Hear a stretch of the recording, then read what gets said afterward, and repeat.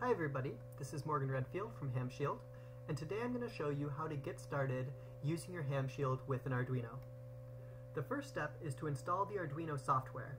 So open up your favorite web browser and navigate to arduino.cc. This is the Arduino website. It has tons of information on using and programming Arduinos, so you might want to explore this later. But for now, we're just going to download the Arduino software that allows us to program the Arduino itself. There's a button here in the upper left for downloading it. So click that button and it'll allow you to select whatever operating system you're using. I'm using Windows, so I'm going to choose that one.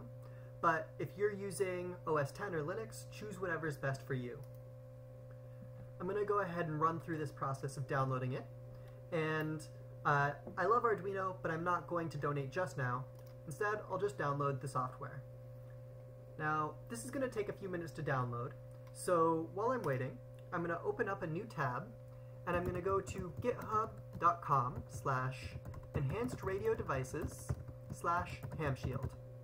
Now, this GitHub repo is where the HamShield library is stored. Now, we'll update this repo as changes are made, but it's pretty stable now. If you're familiar with Git, you can go ahead and clone this repo and then pull whatever changes there are. But I'm going to just show you how to use the zip file option. On the lower right, there's a button to download a zip file. Click that button, and it'll start downloading a zip file that has the HamShield library in it. Now, once the downloads are done, you want to go ahead and open up the download folder. And you can see here that we have the Arduino installer and the HamShield zip file. I'm going to go ahead and install Arduino first. And this install process is very similar to every install process that you've done in the past. There's nothing surprising here. Just go ahead and do all of the standard things, install the software.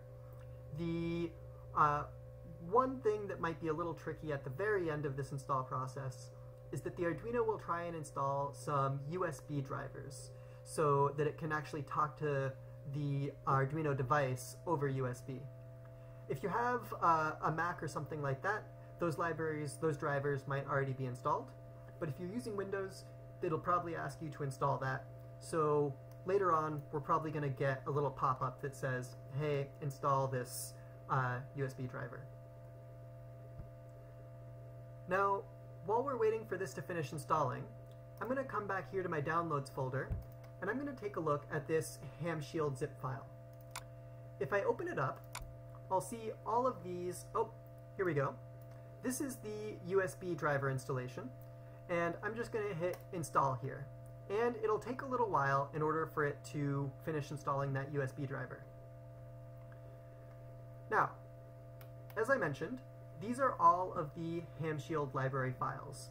We need the Arduino software to be able to find these files so that you can compile a HamShield project. And these files need to be in a certain location on your hard drive in order for Arduino to find them. So that's what's going to be our next step. Once the Arduino setup is completed, you can go ahead and close it and open the Arduino software.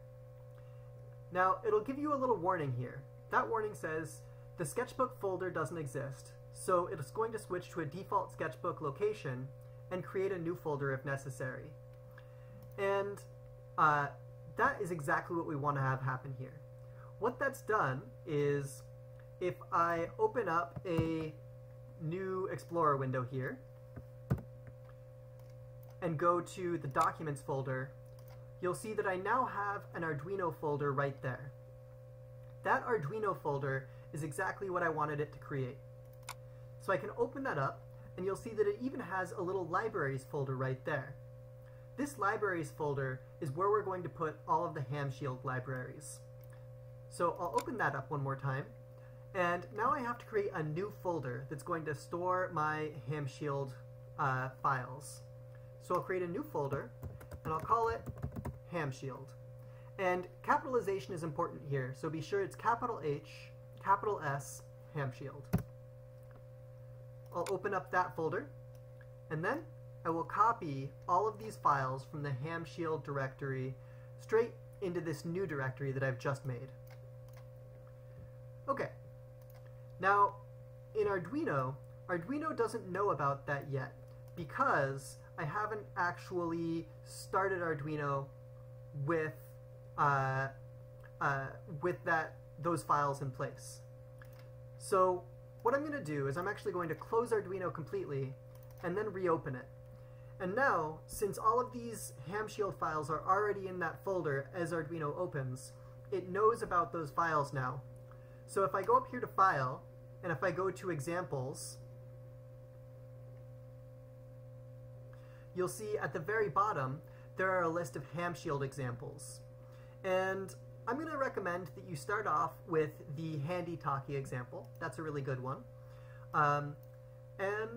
Now you can explore the different examples and get going with using the HamShield for your Arduino. Alright, I hope you found this helpful, and stay tuned for our next set of videos where we actually show you how to use this library.